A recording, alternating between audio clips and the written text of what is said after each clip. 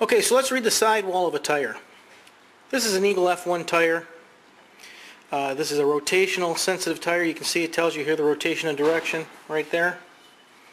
And we're going to start with the DOT number. The DOT number starts right here. This is for Department of Transportation.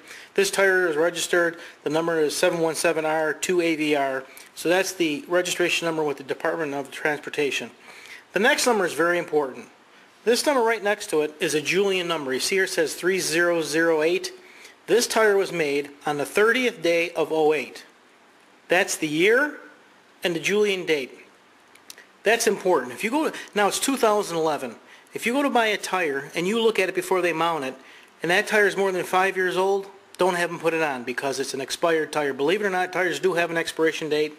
They do expire after 5 years. The rubber will dry out and the tire is no good. So there's the Julian date. I bought these tires in 2010, and now let's see, I bought them in 2009. So this tire was a year old when I bought it. It was built at the beginning of the year. January of '08 this tire was built. So there's your Julian date. That's important. It's always next to the DOT number. Also above that you see it has a tread wear number, a traction rating, a temperature rating. That's not on all the tires, but there are on some tires. Now here's the size of the tire. This is a 225/45 ZR17.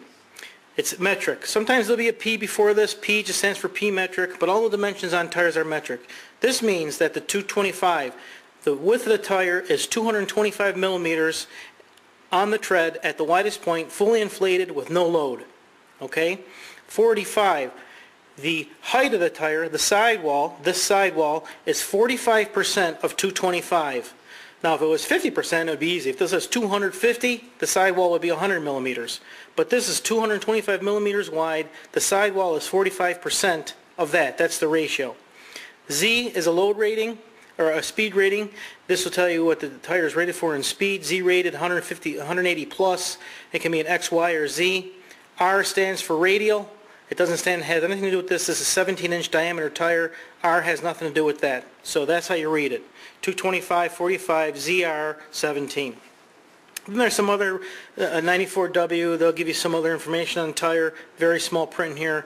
Sometimes they tell you what to do about loading, overloading, underloading. We'll keep on going around.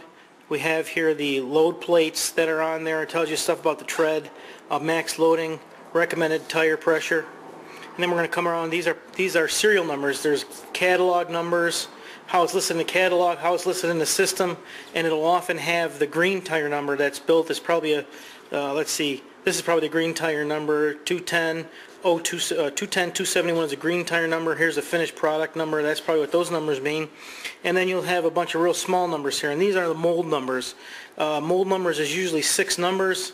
You see here 6 numbers followed by a bunch of letters. I'm thinking that this is mold number, looks like number 81. And here's the mold number. So you got mold numbers, tells you the extra load. And it tells you it's a radial tubeless tires. And of course, the ever famous made in China. Here we have a Goodyear Eagle F1 tire, and they're made in China. They're not even made in America anymore. So that's how you read a sidewall. Let me tell you a little bit about what to look for when you're buying the tires. I want to focus on manufacturing defects, what to do when you go to get tires, when you buy tires, what to look for.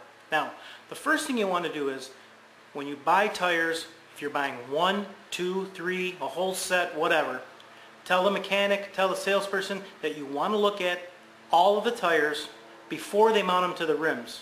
This is critical because the curing process brings out a lot of manufacturing defects, and if the inspectors miss it before it gets out of the plant, it'll end up on your car. Now, all plants pretty much have 100% inspection. The tires get inspected before it goes out of the plant. But anybody who's familiar with the manufacturing processes and quality knows that visual inspection, a human being inspecting, is only about 80% accurate. Now, when you go to buy your tires, the first thing you want to do is look at the bead. You're going to want to put your hand inside the bead, hold the bead, and rub all the way around. When the tire is in the mold, if it shifts, if it doesn't go in straight, if something happens, the rubber will start to flow in different directions, and there won't be enough rubber to fill up the bead area. This is called a hollow bead. So you run your hand around the inside of the entire bead, the entire diameter. You want to make sure it's even thickness all the way around. If you feel a little dip in there somewhere or a little waviness, Do not buy that tire. There's not enough rubber in the bead area, and it won't be strong enough. Possibly when you go around a curve, it could blow out. That's what causes those kind of problems in the bead area. Then you want to look inside the tire. When you go and get tires, make sure you take a flashlight with you so you can look inside the tire. A lot of times when the tires are being built, and the layers, as you saw, there could be many layers to the tire.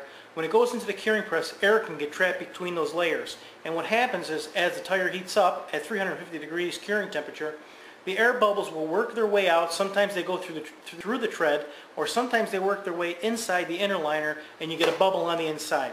Now, when it gets to the inspector, they don't want to throw away a tire for a simple bubble, so what they do is they pop the bubble, cut out the rubber, and let it go. You can see that on the inside of the tire if you inspect it. You're also looking for any kind of defect, cosmetic or not. Look for little nicks, little pieces of rubber missing, there might be cuts, whatever. Inspect the entire inside of the tire with a flashlight.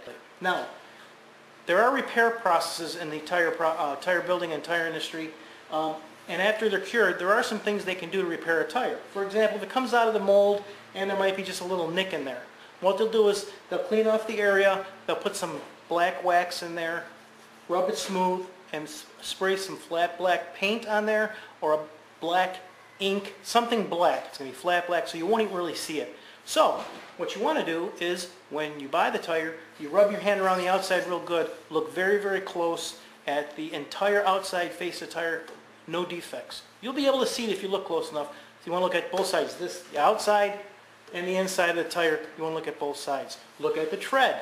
Make sure there's no defects in the tread. The tread, they're all the way around. If you have tires and they might have big nubs on there, that's no big deal. It's just a different size. Some are micro-vented, some are regular vented, but those little nubs sticking up are the rubber being squeezed out through the vents. So that's there's no big deal about that. Those come out very, very easy.